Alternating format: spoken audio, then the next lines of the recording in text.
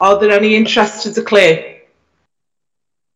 Can I move that we approve the minutes of our last meeting held on the 8th of October? Is that agreed? Agreed. We have no mayoral reports to consider, so we'll move on to our next item of business. We now have 6 public recommendations to consider. Approval of the budget for the improvement plan, capacity and commissioner costs. Pages 10 to 21 of the agenda. This recommendation provides more detail on capacity requirements and commissioner costs related to the implementation of directions placed on the Council on the 10th of June 2021 following the best value inspection. Approval is sought to draw down additional funding from the improvement reserve and create the necessary budget provision so we can deliver change. This is a positive step forward, ensuring we have sufficient resources to deliver the required improvements alongside our ongoing journey to embed culture change within the organisation. Are the recommendations as set out in the report agreed?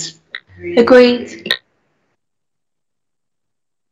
Next item, Liverpool Pandemic Recovery Pledges Update, pages 22 to 60. This recommendation provides an update on progress on the 10 pandemic recovery pledges and seeks approval to allocate funding to support ongoing delivery work.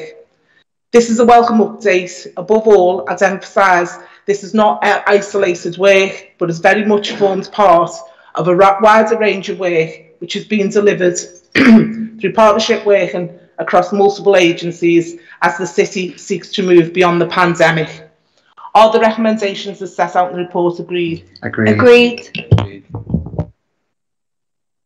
Next item, Liverpool City Council Data Circuit Direct Award to Virgin Media. This recommendation seeks approval to award a contract to Virgin Media for our ICT data circuit systems. Are the recommendations as set out in the report agreed? Agreed. Next item, continuance of the Highways Core Framework Agreement to years 2 to 4, pages 70 to 78. This recommendation seeks approval to appoint contractors to undertake reactive highways maintenance under the Highways Core Framework Agreement. Councillor Barrington, would you like to say a few words? Thanks, Mayor Joanne. I'm pleased to bring this report forward. The maintenance and repair of our highway network provides benefits to all communities through support and access to workplaces, shopping districts, healthcare, education and entertainment areas. It is crucial that access to these areas is well maintained to support the city's recovery from the pandemic and alongside ensuring sustainable economic growth. Thank you, Councillor Barrington. Are the recommendations as set out in the report agreed? Agreed. Can I advise that our next item of business, the acceptance of grant Safer Seats Funding Round 2, an update report was circulated yesterday in a supplementary agenda. Noting this update, we'll now consider the report. The recommendation seeks approval to accept a grant of £387,000 from the Police Crime Commissioner to reduce neighbourhood crime. Councillor Kadir, would you like to say a few words? Thank you, Mayor Joanne. This is great news to see the funding being used to support the growing resilience in the Flower Streets project, which is in Kirkdale Ward, one of the most deprived wards. The project focuses on improving the feeling of safety through infrastructure change and also working closely with the community and getting the community involved in activities.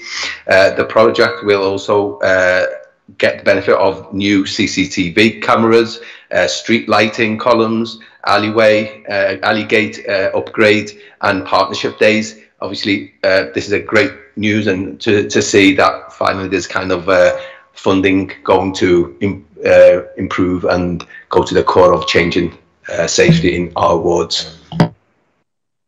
Welcome news. Are the recommendations as set out in the report agreed? Agreed.